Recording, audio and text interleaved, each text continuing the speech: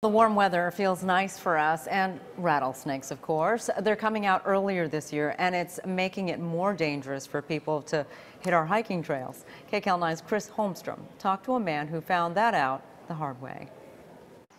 The trails are back open at Fryman Canyon, and the beautiful weather is bringing out the hikers and the rattlesnakes. Check out this video. You can see the snakes slither across the path. Or this picture from the Angeles National Forest. Andrew Schock took it after he was bitten by the rattler. We were going around a curve, and I was just talking to her, and mind was wandering. We were looking out at the trees, and then all of a sudden, I step on something, and I feel that, and then all of a sudden, you hear the sound of the snakes striking.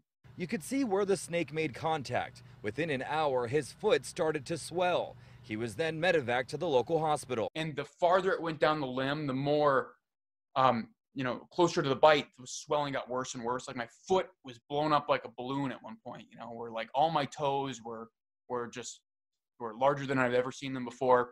And the pain was pretty excruciating, to be honest.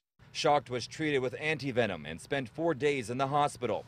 A reminder for hikers that rattlesnake season is here. The California Department of Fish and Wildlife has some tips for hikers. They include staying alert through your hike, also wearing sturdy boots or long pants like these ones, and another one, staying on those popular trails. We started to see them early in early February because it was a little warm spell there. But now they're starting to come out a little bit more and more. Kyle Chang is the lieutenant supervisor for the California Department of Fish and Wildlife.